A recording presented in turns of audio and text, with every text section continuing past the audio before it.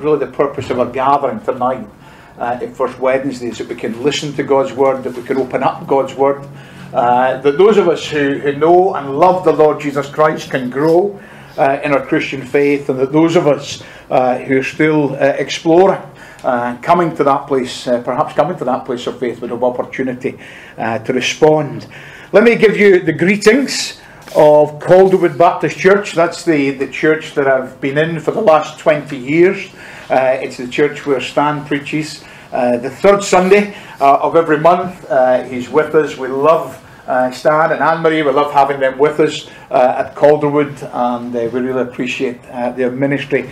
And of course, we've been great supporters of First Wednesday right from the outset, all those years back. So it is good. I feel as if we're always, David's with me this time, and I feel every time we're down here, we're just amongst friends, we're just amongst family, which is a joy. So let's as family open up God's Word. We're going to read Acts chapter 4, verse 23 through the 31. I'll read that passage of Scripture, and then I'm just going to pray briefly, and then we'll begin to unpack that portion of Scripture this evening. Acts chapter 4, this is the word of the Lord. When they were released, they went to their friends and reported what the chief priests and the elders had said to them.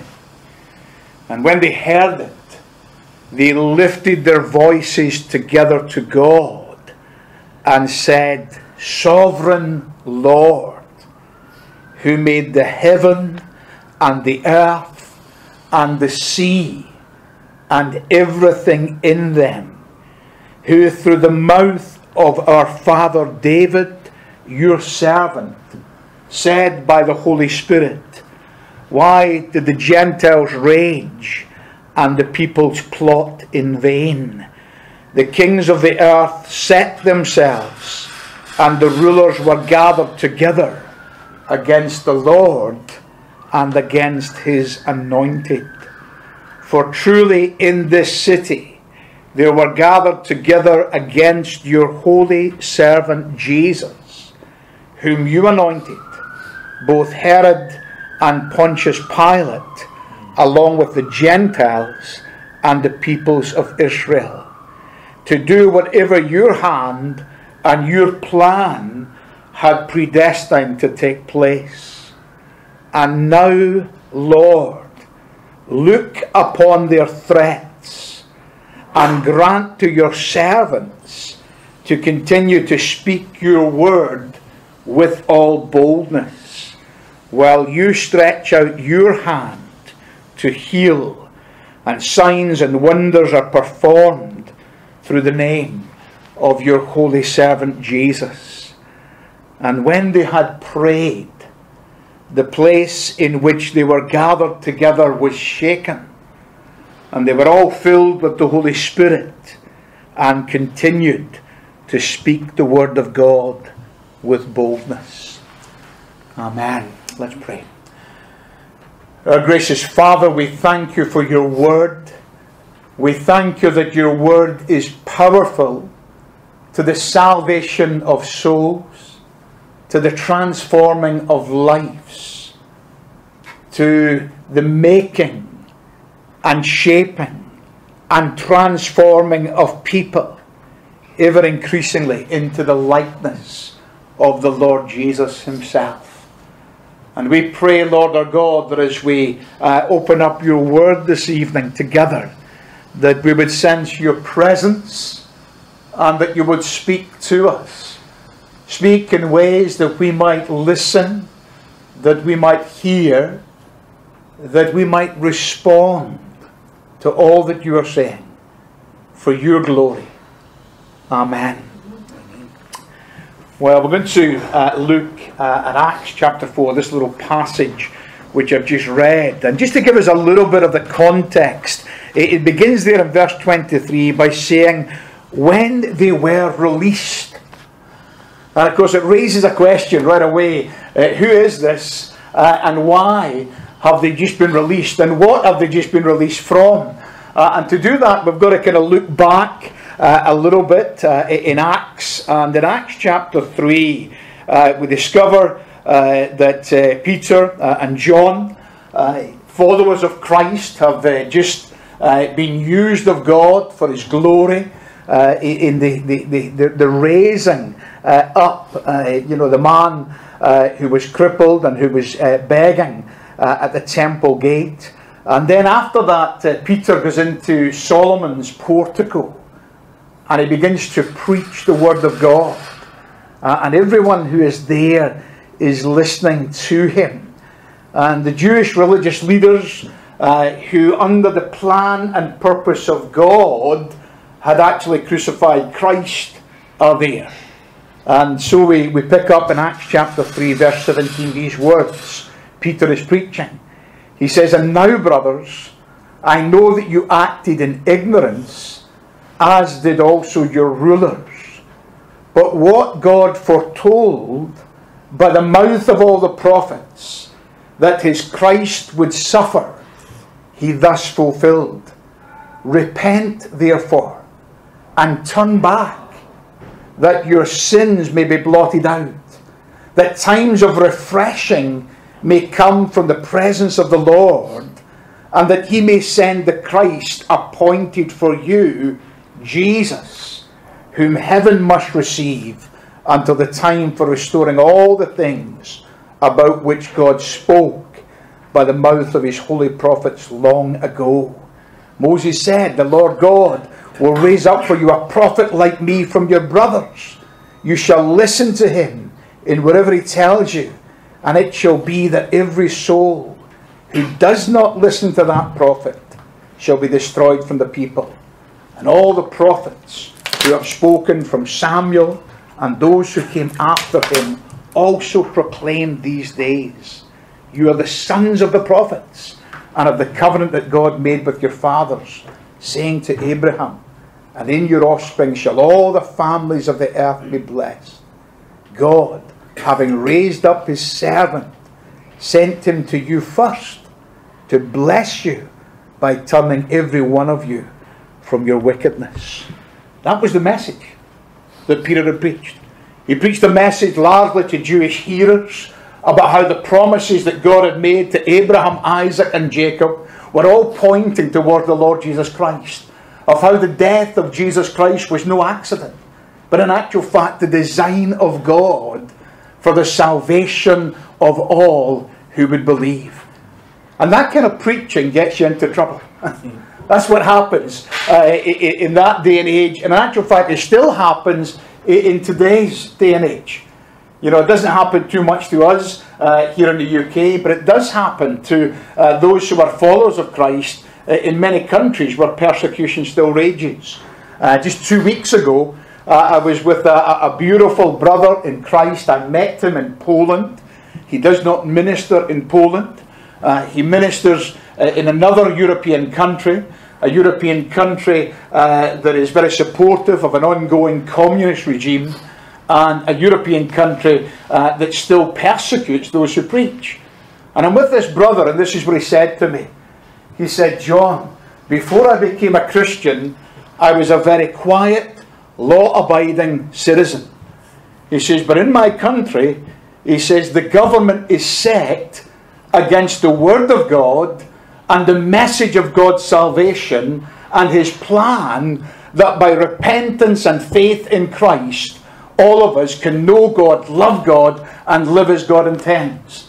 He said, "And I can tell you," he said, "that before I became a Christian, I was never in bother with the law. But since I've become a Christian, I've been in prison 3 times.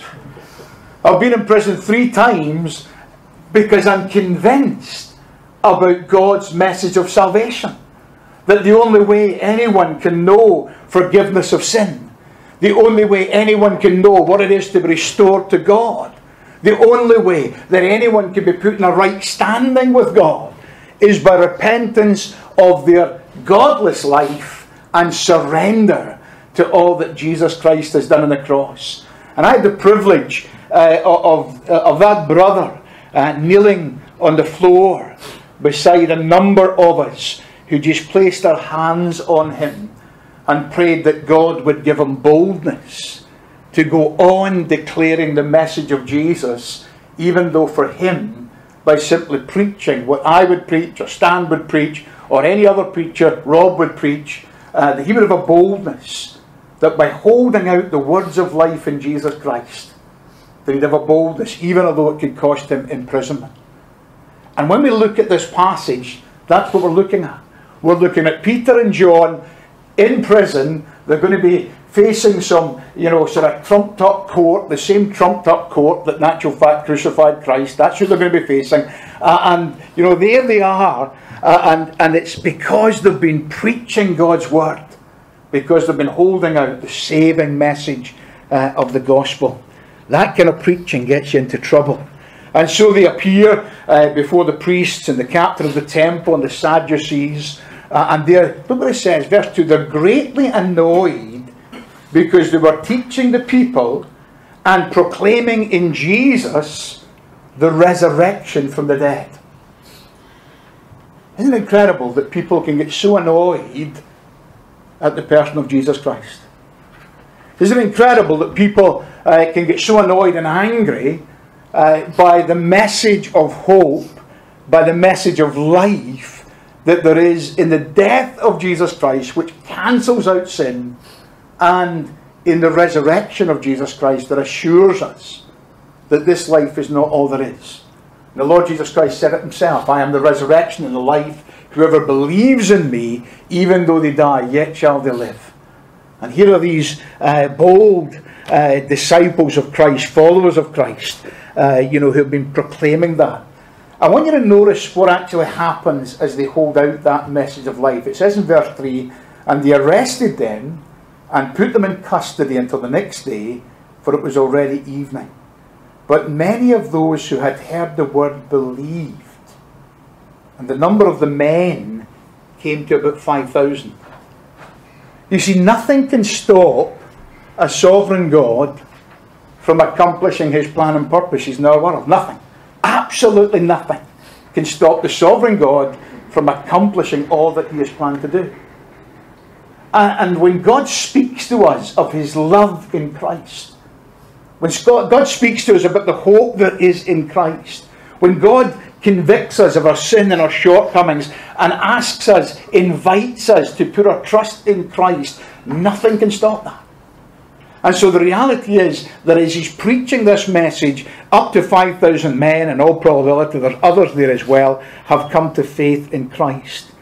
And so this religious court that had crucified Christ start to interrogate Peter and John. And the interrogation basically resulted in them saying to Peter and John, we're going to release you, but you have to stop preaching. We're going to release you, but you have to stop talking about Jesus. We're going to release you, but you have to stop telling others the good news of God's love for us and the fact that we can know God and be right with God. And Peter and John, it says there, when they were released, they go to their friends and they report what the chief priests and elders had said to them. Now, don't get me wrong, my friends, the threat was very real. Right? This was the same people that had crucified Christ. And when they released them, they actually turned around and it says they released them with many other threats and warnings. So they were serious as a heartbeat about, the accusation they were making. Stop talking about Jesus. Well, what do you do when the sort of tide of society, as was the case for them and is very often the case for ourselves, and even as we think about our dear brother Paul tonight, when the tide of society is kind of, saying we don't want to be obedient to God's word, we don't want to follow what God says, we don't want to live in a way that honours God. What do? The first thing you do is you gather together with like-minded brothers and sisters in Christ and you pray. You cry out to God and you pray. And what they did was incredible, because when they got together, they cried out, Sovereign Lord. And I want you to think a little bit tonight about that. Sovereign Lord. What a way to pray. To acknowledge that God is God. That's the basis of anyone coming to faith in Christ. You've got to first acknowledge, I am not God, he is. I cannot save myself. Only he can save me. I am not the king that I think I am. In actual fact, in a world of expressive individualism, the hardest thing is for people to die to pride and say, I need God. I need the Saviour. And so they knew that, and they cry out to God. They say, Sovereign Lord. And I want you to notice there's a few things about sovereign God tonight that I hope will either encourage your heart or else would just touch your heart to say, I can trust a God like this.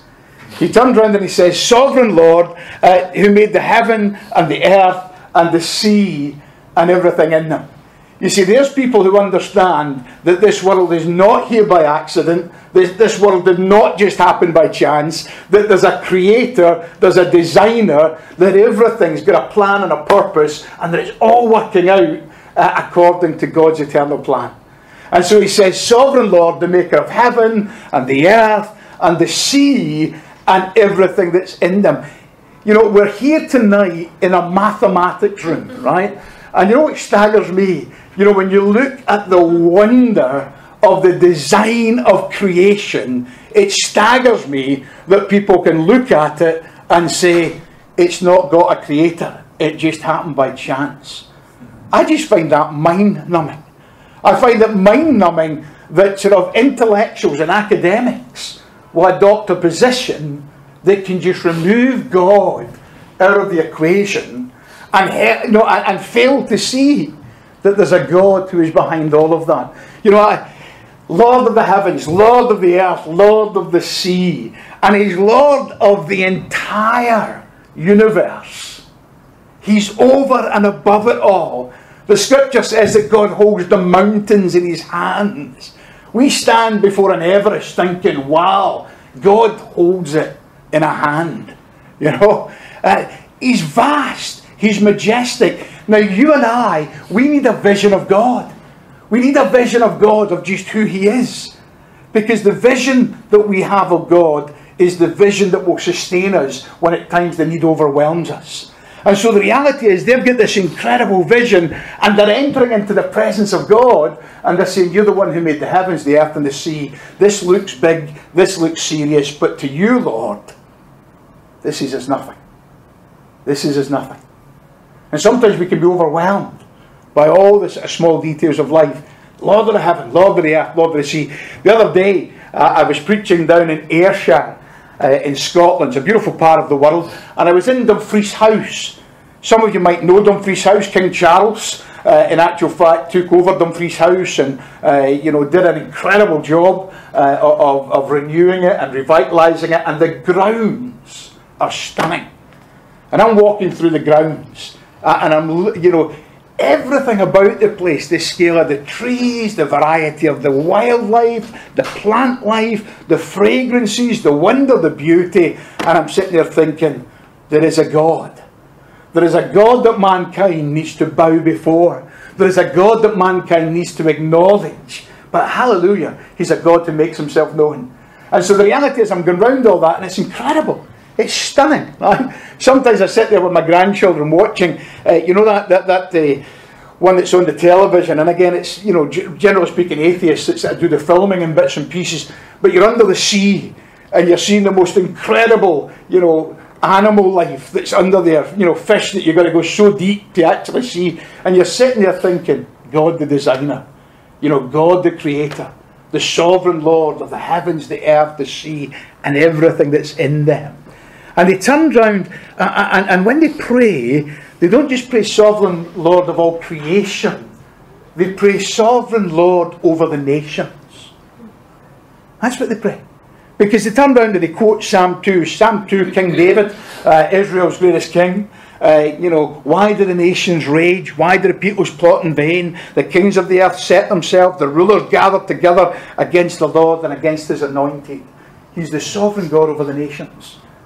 And so when I get the privilege to travel to different parts of the world, and I'm with this dear brother, I'm just protecting him and not naming the country, I'm with this dear brother, and he's been arrested several times as a political prisoner for preaching the good news of Jesus Christ, right?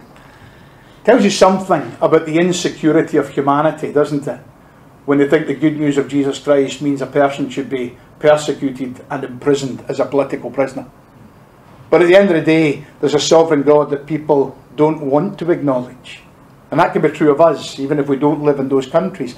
And the reality is, I've got the privilege, and you're able to pray Our God is God over all the nations. Even those that don't acknowledge him. Even those at the present moment in time stand in the pride of man and think they're more significant than him. He's sovereign Lord over all the nations. And history itself shows God of the nations. Sovereign God. I had the privilege again of working with some folks. We look at the Western church and we see the decline, the demise of a lot of churches that are largely apostate. But I had the privilege of being with believers from the church in Asia. And the rate at which the church is growing as people come under a conviction of sin and die to pride and die to self and acknowledge that God is God and make him their Saviour. And the church is exploding right across Asia at the present moment in time. Sovereign God of the nations. And they pray to this Lord of creation, this Lord of the nations. And here's the beautiful thing. This Lord of salvation history. Because in verse 27, he says, truly in this city there were gathered together against your holy servant Jesus, whom you anointed, Herod, Pontius Pilate, Gentiles, peoples of Israel, to do, read this little bit, whatever your hand and your plan had predestined to take place. He's the sovereign Lord of salvation. This is the beauty of the God that we worship, of the God that we can know through Jesus Christ. He's the Lord of salvation, the sovereign Lord of salvation. And so even at the time when Herod and Pontius Pilate and the Gentile peoples and the people of Israel were crying out for the crucifixion of Christ, this is all according to a sovereign God's plan. Jesus does not die by accident. Jesus does not die on Calvary's cross because those who were against him have won. Jesus dies on Calvary's cross because God knows the only way you and I can actually be forgiven and set free and put in a right relationship with him is if Jesus, the sinless Son of Man, the perfect sacrificial lamb, takes upon himself your sin and my sin. It's all according to God's perfect plan. He's the sovereign Lord of all history. And down through the history of mankind, the message of Jesus Christ has been held out. And people have been invited to repent and put their trust in Christ and to follow him with all that they are. And you know what I love?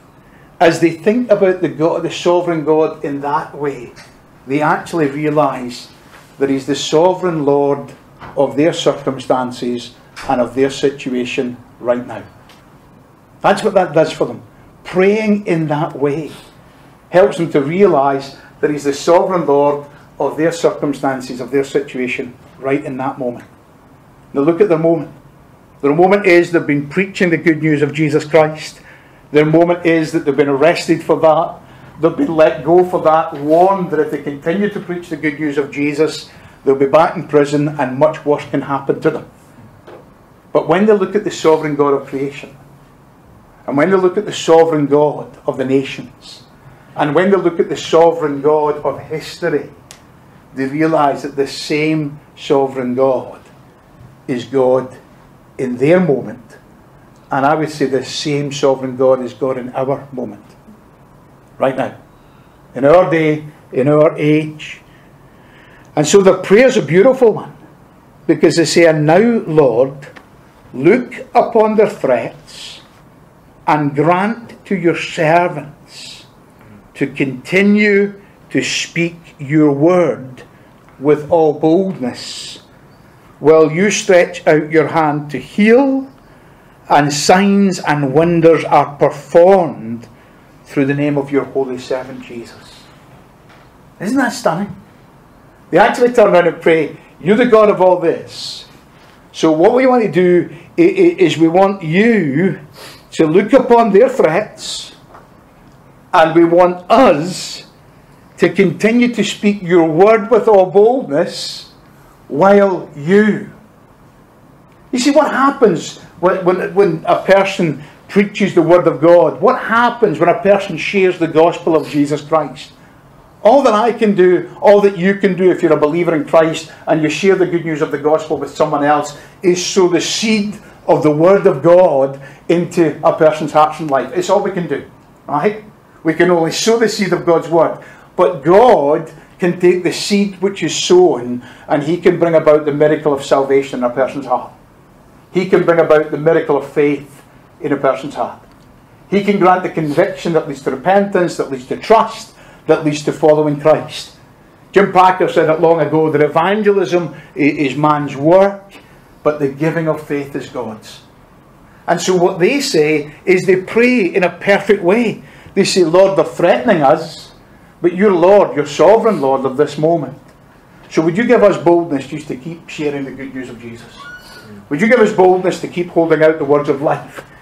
You know, that's a prayer that the Christian church needs today.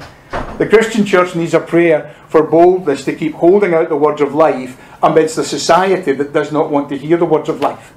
And the reality is they turn around and they say, we can do that because of sovereign God. And what do you do when you sow the seed of the Word of God in a person's life?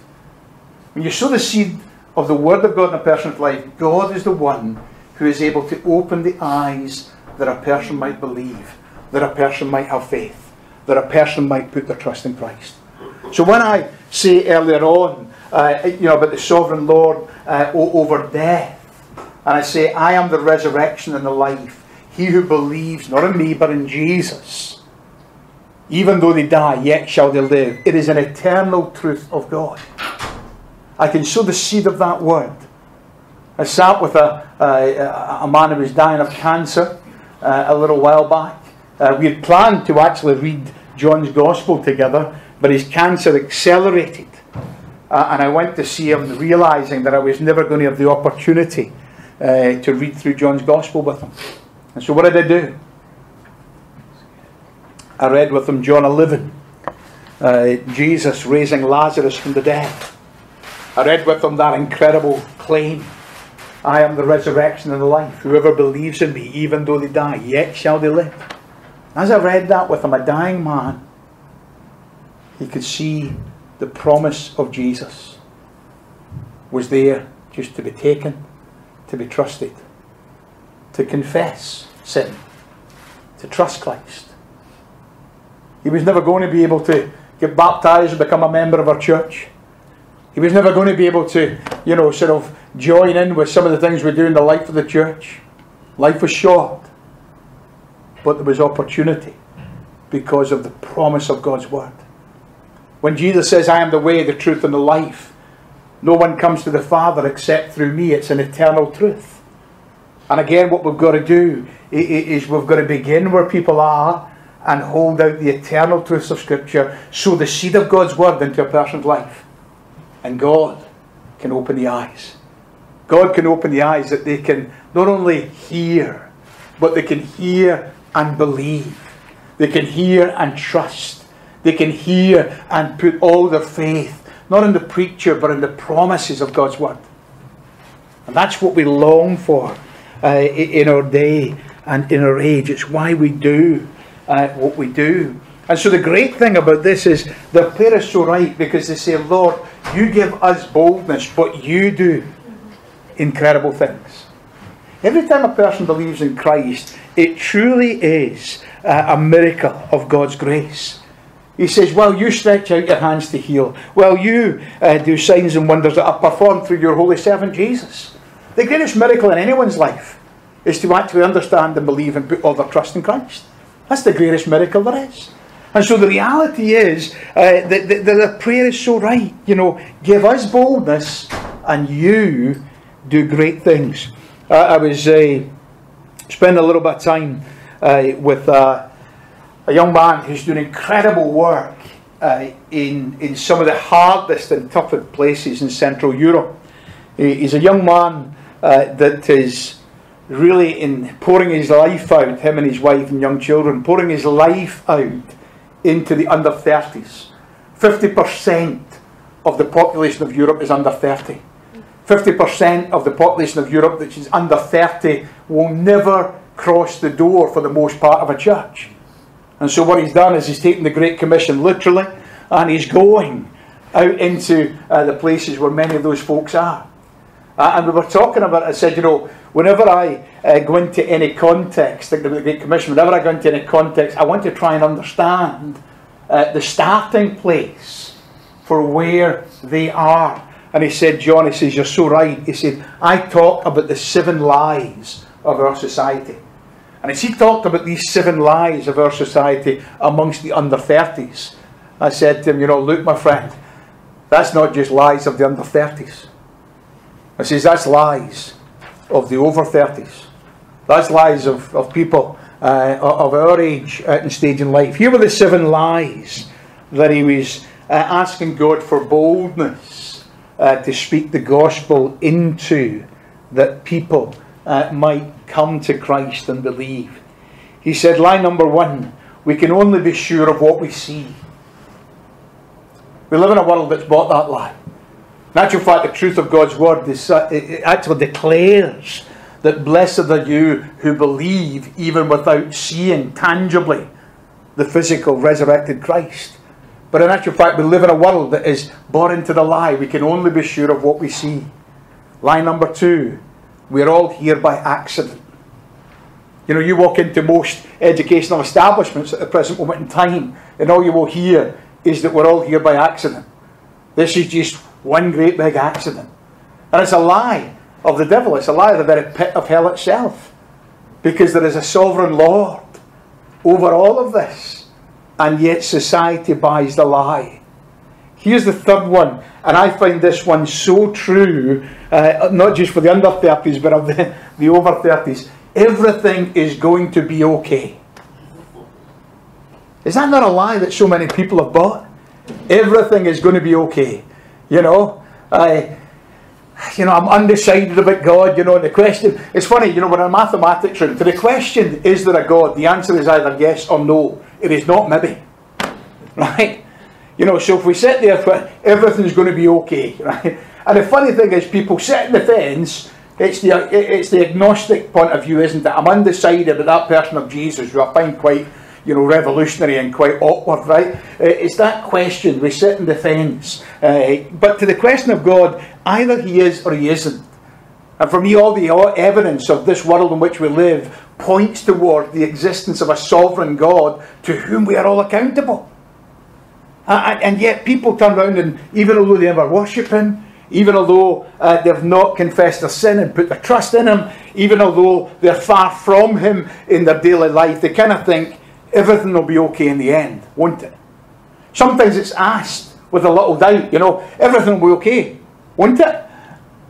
Well, the truth of that is, everything can be okay if we believe God's message of salvation. Everything can be okay if we trust Jesus. Everything can be okay, and it all depends on what we do with Jesus. But it's a lie that many people buy into. Here's the 4th lie. I can be whoever I want to be. That's a lie that's so prominent, amongst the young culture at the present moment in time. It's a lie that's been fed by legislation and by misinformed politicians. We can understand that people can have an identity crisis and struggle to know who they are. All of us have that. We only find out who we really are when we put our trust in Christ. We can understand all that. But people can actually take that and make that their religion. I can be whoever I want to be. Self is king. Expressive individualism at its best. And it's a lie of our society. 5, it doesn't matter what you believe. I hear that all the time. It doesn't matter what you believe, surely all of it is just this big search to God and somehow or other. Well, the reality is it's not all the big search for God. God can be known, but God lays out his terms. And his terms are, you've got to repent of your pride and your fallenness and your waywardness, and you've got to put your trust in the sacrifice of Christ.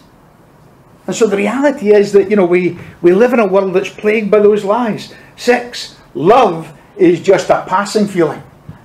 And that's why we've got the multiplicity of relationships, and that's why we've got relational breakdown, because I can fall in love, I can fall out of love, and it's just a passing feeling. And yet the reality is, the scriptures actually declare God is love. And if you want to know anything of what love is, it begins and ends with God. And here's the great thing, it begins and is unending with God, because that's the God of love. Right? But we're bought into so many of the lies of society that it's sometimes difficult to break free of those things. And here's the seventh one. To find, what's this one now? To find God, you have to be religious.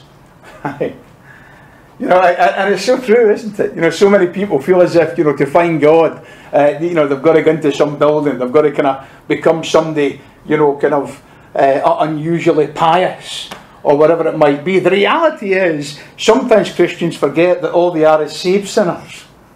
Right? You know what I mean? You know, I'm a sinner saved by grace. That's all I am. Right? And sometimes people will say to me, John, I'd love to come to your church, but it'll fall down. And I say to them, look mate, I've been there 20 years, it's never fell down. Trust me, it would have done if it was based on who we are. But we don't have to become religious. In actual fact, Jesus was forever, you know, sort of exposing the hypocrisy of those who were religious. The very disciples who were praying, Sovereign Lord, were praying against the hypocrisy of those who were religious and who were trying them and saying, you stop preaching the gospel. But these are lies of our society. But the lies that any of us, you know, can buy into. Now, for Christian, we've got to understand those lies, because we've got to bring the hope of the gospel, the message of the gospel, the good news of the gospel against all of that. If we're not yet decided for Christ, we need to understand that sometimes maybe what we've been doing is buying lies that will not deliver us what we'd actually long for, which is that eternity with God. And so they're praying for a boldness that they could just speak the words of promise into that context, and that God would do great things. Well, your beautiful thing is, it tells us there that when they had prayed, the place in which they were gathered together was shaken, and they were all filled with the Holy Spirit, and they continued to speak the word of God with boldness. It's a beautiful thing, isn't it? God actually visited them in a very powerful way. Now, some people would look at that and just think it's the experience that I want, right? But in actual fact, that's not what God is saying. You know, but for those folks there, God visited them in a precious and powerful way. I've had the privilege of preaching in the Isle of Lewis, where God visited in revival, and I've had the privilege of actually standing outside the house where they did have this experience, where God visited in a powerful way, and in actual fact the house shook. Such was the presence and power of God. Right? So it is something that the sovereign Lord of history sometimes does from time to time. But in actual fact, what I think was going on here was that God, in his love for these men who were going to preach the good news of Jesus Christ with great boldness, even although it could cost them their lives, there was a mighty move of God by his Spirit just to say, you guys get up and go and speak the word with boldness. And when you look at what happens in Acts chapter 4, that's exactly what they do. They get up and they go out and they keep faithfully speaking the word of God. They do it with great boldness. And if you know anything of the history of the Christian church, the majority of the early disciples of Jesus Christ paid a martyr death, you know, for their beliefs. They sacrificed everything for the sake of the good news of Jesus. Now, we live in a day and an age when very rarely is that asked of us, certainly not in our context. But as I say, in many contexts around the world, it's still sometimes the result. What I want to do with a message like this, I want to encourage those of us who are believers that only the Word of God, only the message of the gospel, only the seed of the Word of God and the seed of the gospel sown in a person's heart and life is what God can take and use to bring a person to faith. One of the reasons why I'm passionate about the Word one-to-one, and I love to sit down with unbelieving friends and just read God's Word with them. It's just such a beautiful way to sit with dear friends who have not yet decided about Christ and to walk them through what God's Word says and just to have a conversation with them and like see God working. I'm reading with 3 men at the present moment in time. 2 have came to a living faith in Christ. The other is a retired mathematician. He taught maths. Right, so here we are in a math class, And a few weeks back he said to me, he said, you know, John, he said, you know, I think I've never really been an atheist. This world's just too fabulous for that. Sovereign Lord of heaven and earth and sky, of sea. He said, but, he said, I think I'm agnostic on my way towards Jesus. That's a good place to be. That's a good place to be, right? Not a Christian yet, knows that. I'm agnostic on my way towards Jesus. And so what he's doing is he's just reading the Word of God and reading it with a friend, and we're just looking at who Jesus is. And he said to me the other day, he said, you know, I've realised God's doing a lot in my life about sin. I'm realising that we're more of a sinner than we think we are. That's God's word doing a work in a person's life. I'm more of a sinner than we think we are. That's what God does. He brings us to a place where we realise we're more of a sinner than we think we are. And when you start to realise you're more of a sinner than you think you are, you kind of realise I need a saviour for my sins. And I'm just praying that God will just bring him to that place where he crosses the line of faith. And so I want to encourage those of us who are Christians, we need to pray and cry out and realise we've got an incredible God. Get a vision of a great God. Get a vision of a God who is Lord over all of creation, Lord over all of the nations, Lord over all of history, and who is God of our moments right now. Right now. Get a vision of him and call out to him, speak to him, and ask that he might give you a boldness to share his word with others, to speak the good news of the gospel into others. Because that's the way God sows the seed of the gospel in the lives of those that don't yet know him. And what would I say to folks that I know perhaps have never put their trust in Jesus Christ? God loves you. The word of God is for you. The message of the gospel is yours. God calls us to admit our sin, to confess our sin, and to put our trust in him. And only God can open the eyes to let us see him and to put all our trust in him. And I'd encourage you, if God is doing that in your heart and life, then just to share that with someone you trust. Maybe even ask them, can we look at the Word of God together? Can the Word of God be powerful? What would I say? We're going to sing in a moment. Jenny's going to come just a moment or two to lead us. But I was looking at the closing hymn that we're going to sing, Yet Not I, but Christ, but through Christ in me. Look at the third verse. And maybe just when we stand and sing, maybe just focus on that third verse. Maybe just ask yourself, is that true for me? And if it's not true, there's a God who holds out the message of life to you and invites you to put your trust in him. Look what it says. No fate I dread. I know I am forgiven. The future sure. The price it has been paid. Why? For Jesus bled and suffered for my pardon. And he was raised to overthrow the grave. To this I hold. My sin has been defeated. Jesus now and ever is my plea. Oh, the chains are released. I can sing. I am free.